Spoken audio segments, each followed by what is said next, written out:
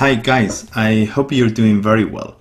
In this video we're going to learn two techniques to estimate the test error. Why do we want to estimate the test error?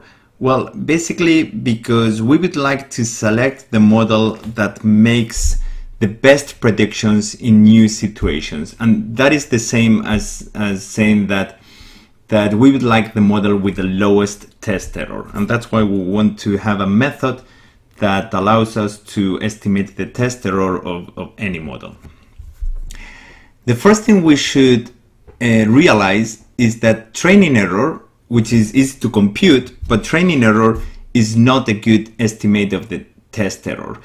If you remember this graph that we discussed in a previous video, basically by adding flexibility to a model, by adding degrees of freedom to a model, we can reduce the training error as much as we like.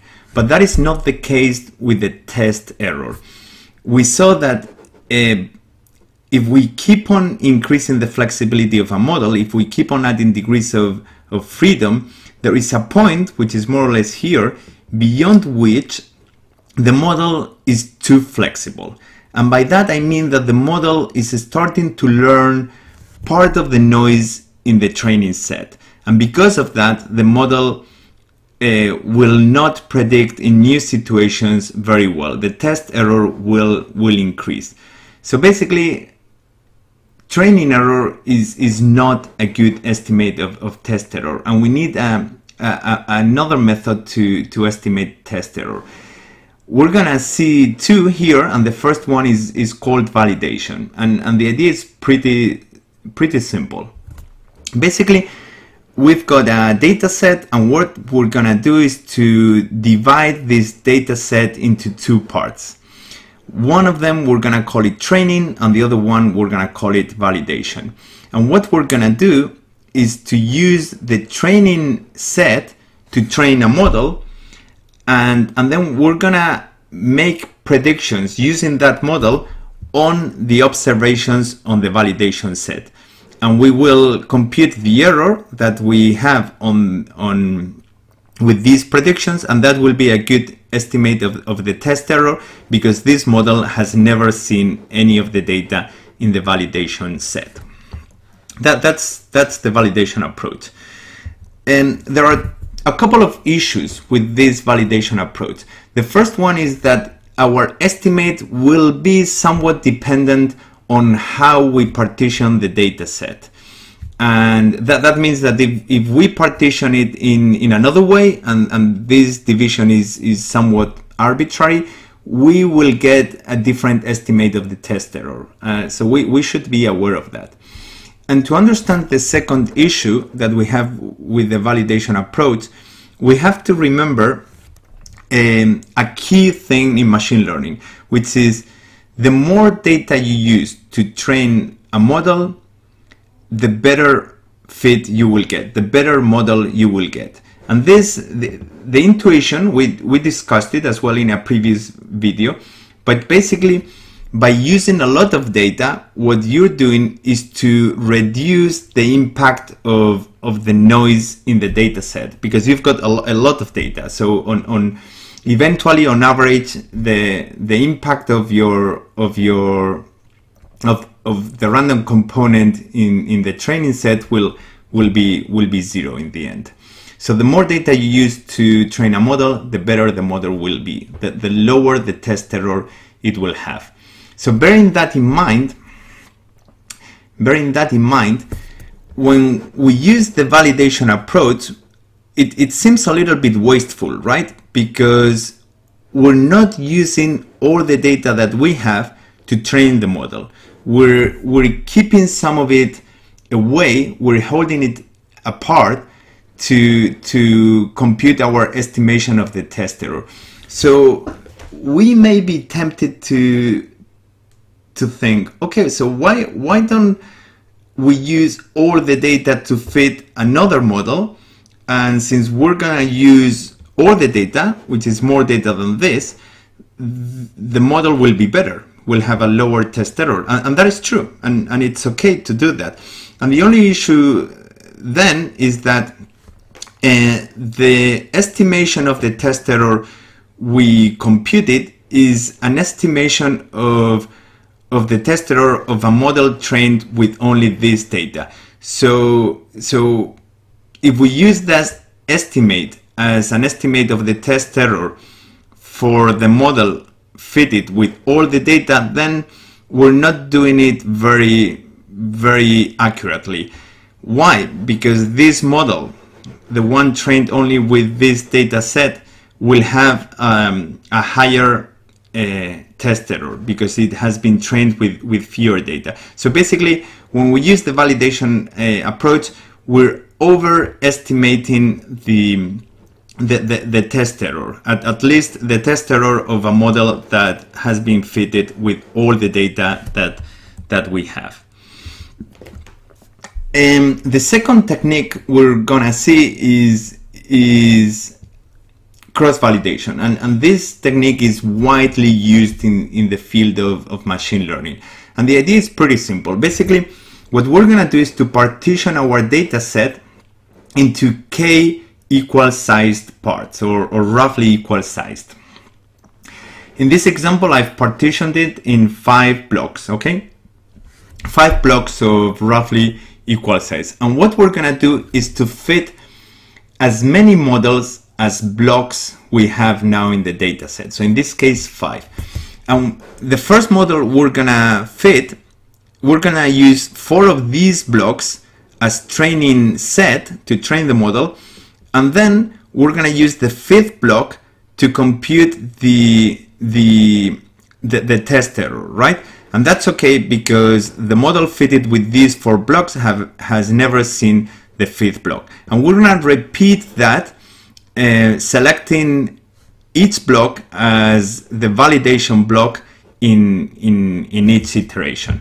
And when we finish that, we will have five estimates of the errors, and what we're gonna do is to compute the weighted average of those errors, which basically is just adding the errors that we have for each data point in the data set.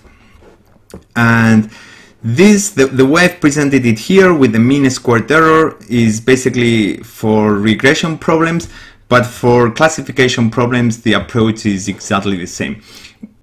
Excuse me. We divide the data set into 4 blocks in this case, and we fit 4 different models.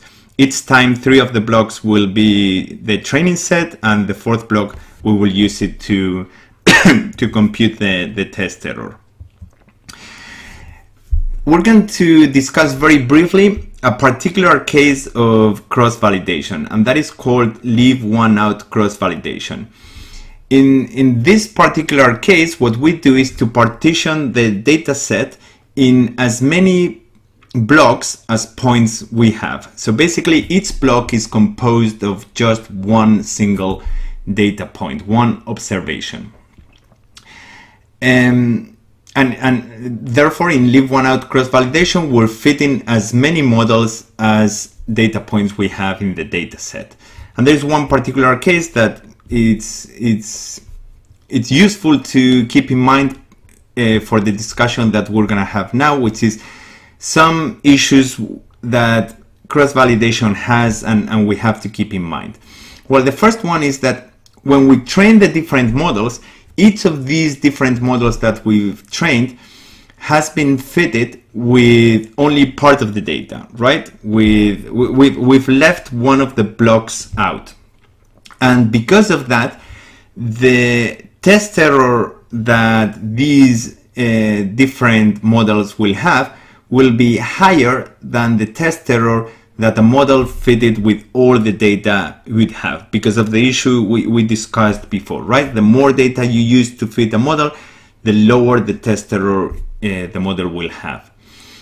And because of that, then the estimation of the test error that we compute with cross-validation will have a certain bias. We'll tend to overestimate the test error of the model fitted with all the data. This bias is minimized precisely with leave one out cross-validation. Why? because in leave one out cross validation, each of the models that we're fitting is fitted with pretty much all the data. Is fitted with all the data except for one observation. So then the test error in principle that each of these models will have will be very similar to the test error of the model trained with all the data. What is the problem with that? Well, the problem is that these n different models that we're fitting with leave one out cross validation are really similar. They're fitted with pretty much the same data. The data that we use to train each of these models differs only in one observation. So all these models are highly correlated. Their estimates will be highly correlated. And as a method, the method of leave one out cross validation is therefore very dependent on the training set we're using for this whole exercise. And this high dependency on the training set is basically what we're saying is that this method of providing an estimate of the test error has high variance. So here there's also a trade-off between bias and variance at the time of estimating the test error. When you use leave one out cross validation, the bias is minimized because each of these models you fit is fitted pretty much with the whole training set, except for one point. So the bias is minimized. But on the other hand, the whole method is very dependent on the particular training set that we're using. So it has a lot of variance. The other extreme is when you do two-fold cross-validation, when you just use two blocks. In that case, the bias is pretty high because each model has been fitted with just half the data set that we had. But the good news is that the variance will not be so high because those two estimates are not very correlated. The whole method, the two-fold cross-validation, is not so dependent on the particular training set that we're using. And as usual, the sweet spot is somewhere in between. It's probably not leave one out cross-validation, and it's not just two-fold cross-validation. And in the literature, usually people recommend using a 5-fold cross-validation or 10-fold cross-validation, basically dividing our data set into 5 or 10 different blocks.